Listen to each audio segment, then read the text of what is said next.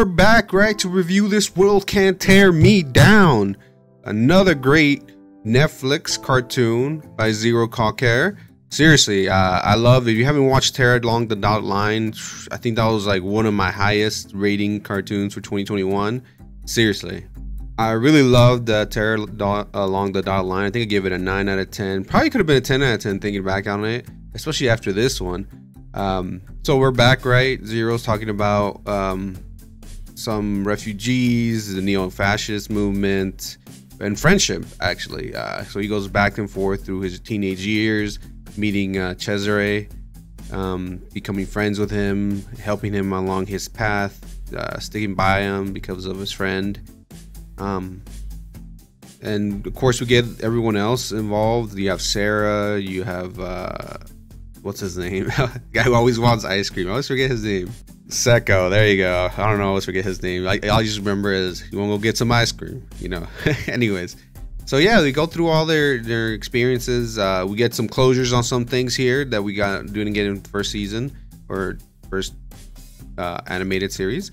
I don't know how they're doing this, but you know, Sarah's finally becoming a teacher after working at that, you know, job she hated. Zero's got notoriety, right? He's become a great comic book artist. And Secco, I don't know, still playing online poker or something. They didn't really get to him too much. But Cesare is who we're focusing on here. He's been away for 10 plus years, 20 plus years, I think it was. Where has he been? Rehab. So he's trying to, you know, figure that out, along with figuring out what how he wants to, you know, stand against the neo-fascist movement and getting these refugees out because they're taking their jobs. Seriously, we've been through this in America too. People always saying, oh, you know, immigrants taking our jobs here and there. So it's kind of interesting to see this in another perspective, in another world, especially with the neo-fascist movement, which we have some of them here, but it's just crazy that they're a lot more prominent over there, I guess. I don't know. It just seems like it from the show. We get through that. We get to see parties that they went to when they were younger, party house. We all had that. I had that growing up. You know, it's such a great show. I'm glad this came out. I was like not expecting it, and I loved it. Music, whoo, great music, man. All the way from Oasis, Cigarettes After Sex, to, you know, Angelic Upstarts. Just great music all around. Same as season 1 or the first, you know, Tear Along the Dotted Line. Intro was amazing. I loved it. I mean, seriously, the way this ended though, I don't know if they're gonna show more. I want to see more. I mean, it ended, but it kind of just went their separate ways here. I don't know what's gonna happen next.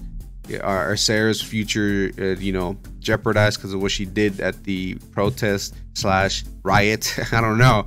We're gonna see what happens if he's gonna make more of this. I mean, hopefully Zero does.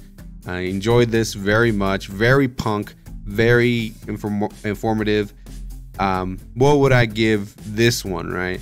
I mean, I love the first one because of the, you know, message it had. This one still has a great message, and I'm still gonna give it a 9 out of 10. I enjoyed it very well. I think it's on par with the first part, maybe a little less, but still 9 out of 10. And hopefully they keep making it. Thank you for watching my review, and I'll watch you guys. I'll see you guys next time. All right, peace.